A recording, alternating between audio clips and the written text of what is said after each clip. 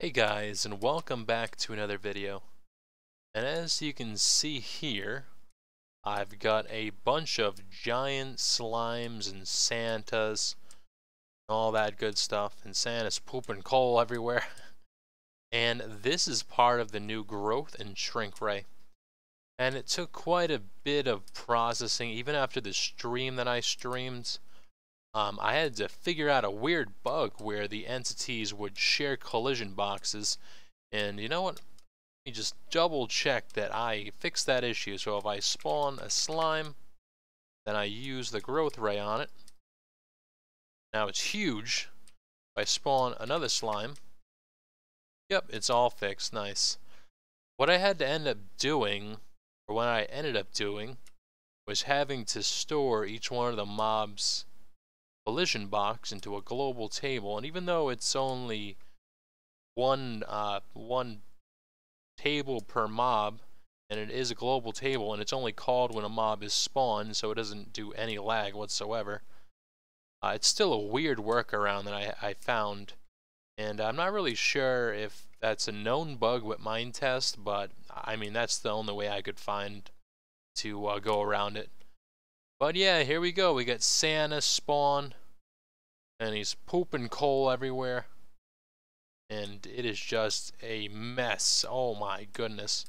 And I think I'm gonna have to update Santa so he does particles all over his body when he gets bigger. But yeah, there's also a shrink ray, so Santa could be really small. We got a tiny pocket-sized Santa, and that must hurt a lot because that coal's as big as he is. Let's make him big again.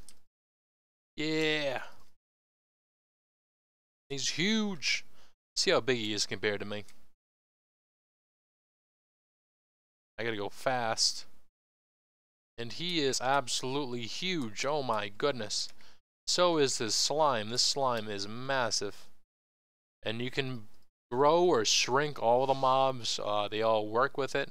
So let's spawn them all in here. Spawn another slime. Make him huge. Then we'll spawn a sheep and make it huge.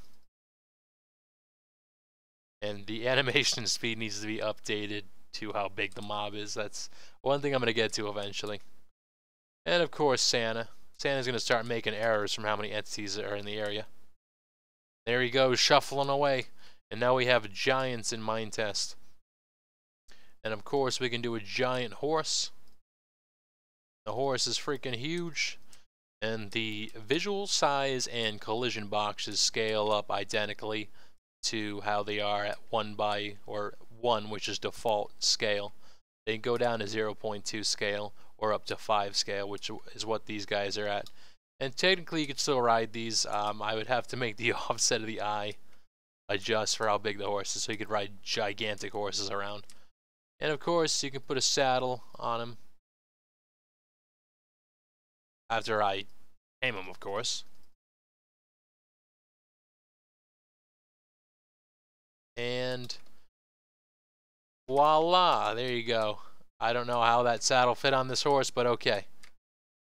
Now, the last one is the fish. I need to readjust the fish's collision box to be more straight, and I need to fix the bug where they're on the angle. I think I am still getting if there's a node below them. But yeah, let's make the fish huge. And of course they need to be pushed over. I'll flop like normal. It's kind of silly actually. And I'll push them into the water eventually. This horse is getting in the way. Oh no, I made the fish tiny, no! Push this tiny little fish in there then. This collision box is so small. Alright, get in there. Get in there. Santa is just making a mess. Oh god, this is a disaster. This is just a disaster. Alright, let's just spawn some fish. Spawn 20 of them, I guess. And this is a cool little effect when you spawn fish. They'll all stay in one, and then they'll go shooting out when they finally get spawned. And I am running in server step 0, so I get the minimal amount of lag going on, and it all seems to flow pretty nicely. So we'll make a Jaws type fish. I think I'm making I'm making this guy huge. And he's the big boy. He's the big fish. And you can make the other fish big too. I'll probably make it so when you feed the fish, feed the fish fish food. They try saying that 10 times fast, by the way. They grow bigger or whatever. The intention on the size is that when you breed animals and stuff, of course you're not gonna be able to breed Santas. That's just weird. But if you breed like horses and slimes or fish or sheep, then when they make a baby, there's going to be a cooldown timer for the two parents until they can mate again, or whatever you want to call it. And then the actual mob they spawn be tiny, kind of like around, probably like around there, and it'll just kind of grow bigger over time. And it is absolutely tiny. See if this guy can get over that. Yes, he can. Wow, that's impressive. See if I can make him smaller. Oh, that's as small as he'll get. And I think I'm going to make it so this ray works on players too. And of course, you can have tiny slimes. Little pocket-sized slimes. And all the physics still work great when they're tiny, and when they're huge, and when they're in water, they still float like they do when they're normal sized. So everything works really nicely.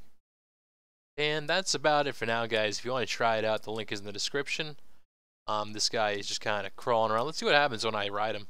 Oh God, what happened here? Alright, I think I'm going to have to make the eye offset adjust for how big the mob is. Because that's a little interesting, to say the least.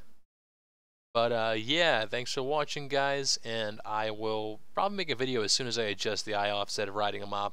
So I'll see you in a couple minutes. Peace out.